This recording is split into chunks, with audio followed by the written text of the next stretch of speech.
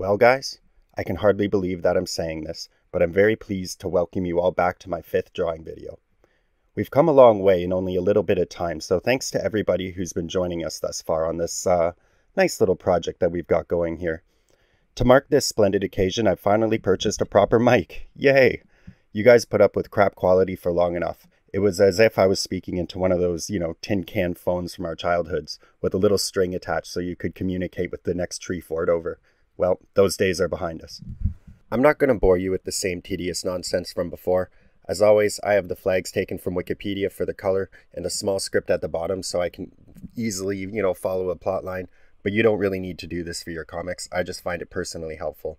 The plot of this particular comic today is going to brush upon something that we've all been seeing go around the news, especially this past month.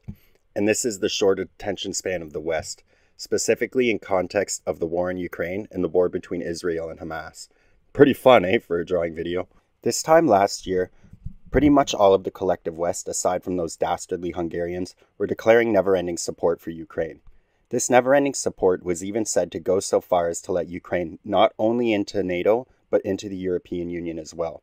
This is leaving aside the vast amounts of vehicles and Western weaponry that were also supplied to them in order to fend off the Russian invasion. They were seeing billions upon billions of collective aid every month from not only the United States, but from other heavy hitters like the United Kingdom and Germany.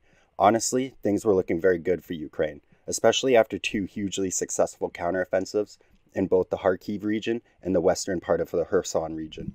However, things would then take a sadder turn for Ukraine.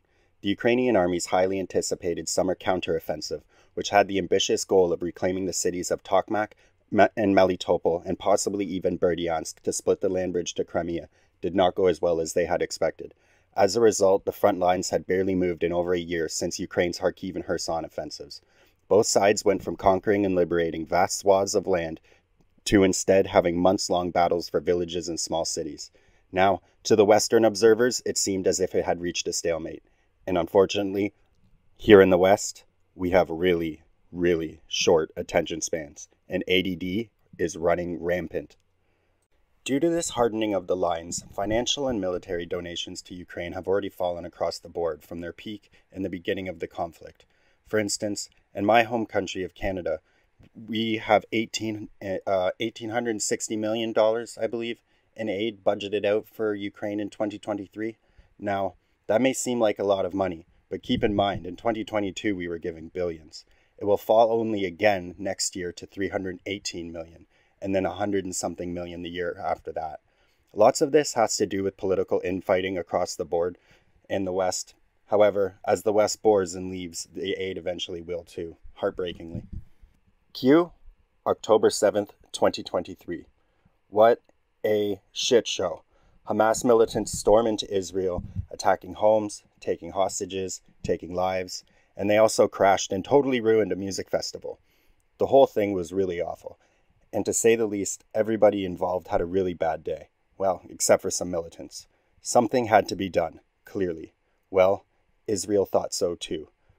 Enter the Hamas and Israel War 2023 edition. Because keep in mind, they've had a few others. Once war was declared by Netanyahu after the attacks, it seemed as if the news cycle completely forgot about Ukraine. Along with most people who care to follow news cycles, the talk of the town went from Ukraine's progress in the summer counteroffensive to Israel preparing to invade Gaza after the attacks.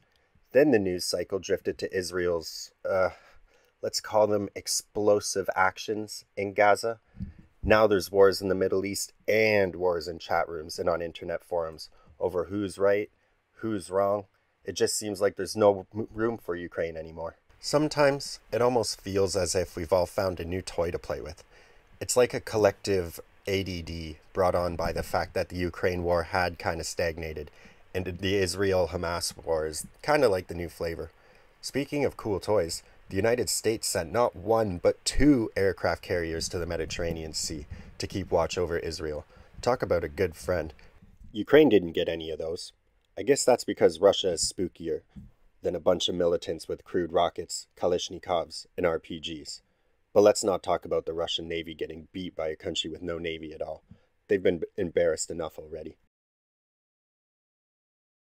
So yeah, that's a brief background of the comic. but I'm sure you all gathered that from what I've been drawing here. As you can see here for this part, I decided to portray this brutal conflict in which we've seen rocket barrages, whole neighborhoods getting leveled, and awful gunfights simply as two dudes fighting with kitchen knives and screaming in each other's faces. They call that a microcosm, or something. Now, if you think about it, all wars are really just two dudes fighting with poorly drawn kitchen knives as they scream in each other's faces. It doesn't always have to be pictured so seriously. And also, I can't draw rifles or RPGs to save my life. I remember trying to draw a javelin a little while back for a comic, and I had Ukraine firing that shit backwards. Oh man, I know nothing about guns. People really enjoyed calling me out for that one. But honestly, it was well deserved. But as they say, blah blah blah, accuracy in my Polandball, whatever, it's less likely than you think. So, yeah. Well, we're about to move on to my least favorite part of the comic. This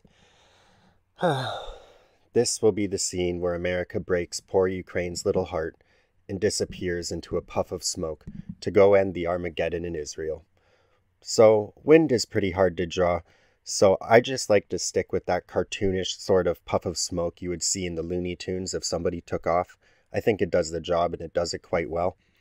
Now, I know, and this goes back to that Armageddon comment, I know a lot of evangelicals are weird about the Armageddon.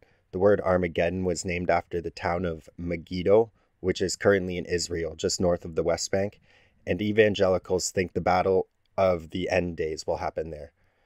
Or I might be mixing up my Christians, but somebody does. So that's why I thought it was important that America left poor Ukraine in the dust to go bear witness to this crazy event. That at least some Baptists or evangelicals or Mormons or one of them, somebody believes in that battle at Megiddo. But that's not important.